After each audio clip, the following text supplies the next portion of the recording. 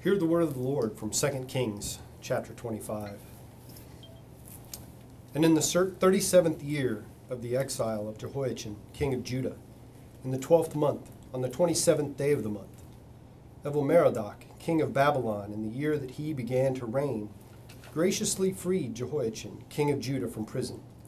And he spoke kindly to him, and gave him a seat above the seats of the kings who were with him in Babylon.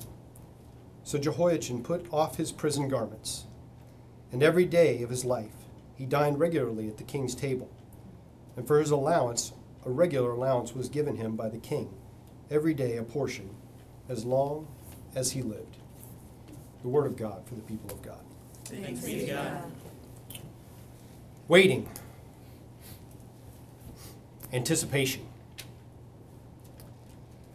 Have you ever gone to bed at night and laid there and tossed and turned, and your pillow felt like a rock, and the bed felt like it was filled with sand, and you just can't find a comfortable spot? And you lie there in the dark, waiting in anticipation. And a lot of times when I think of that kind of waiting, I think of something joyful the next day, like when I used to lie in wait of Christmas the next morning as a child. But I wonder how many times we lay in the dark and we wait and we can't sleep, because tomorrow holds the result of bad choices. Tomorrow holds some sort of judgment for the way our lives have gone to this point. And this is where Israel finds itself in our passage today. And I want us to take a minute to dive into the story, to become a part of that community. Because as we've heard, for hundreds of years they waited on a temple. They waited on their promised land. And it seemed that those things had come to pass. They waited on a king, and they got a king. But time and again, through the book of Judges, you see the phrase, and they did evil in the sight of the Lord. They did evil in the sight of the Lord. Again and again and again. And at the end of chapter 24, the beginning of chapter 25, we read this. Zedekiah was 21 years old when he became king, and he reigned 11 years in Jerusalem. His mother's name was Hamutal, the daughter of Jeremiah of Libnah. And he did what was evil in the sight of the Lord, according to all that Jehoiakim had done. For because of the anger of the Lord, it came to the point in Jerusalem and Judah that he cast them out from his presence.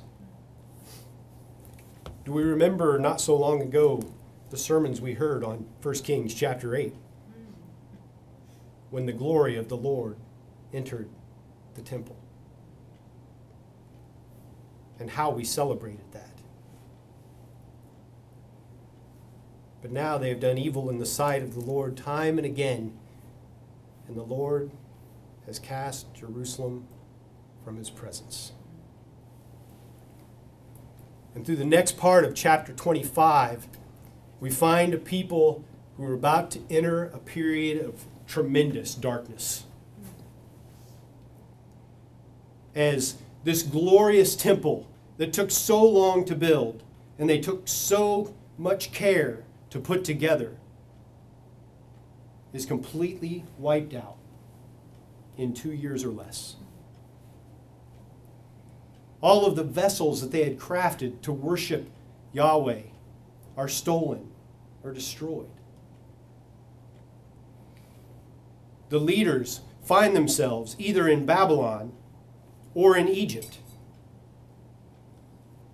Interesting that they find themselves in Babylon a place that contains the city of Ur, where their father Abraham had originally started. Or they find themselves in Egypt, a place that represented slavery and suppression. They're back where they started. A time of incredible darkness, where there seems to be no hope. The psalmist in the 137th Psalm said, "We find ourselves by the river of Babylon, and we can't sing the songs of Zion anymore. We've hung our instruments on the trees because there's no point in singing." We find a people in a dark place.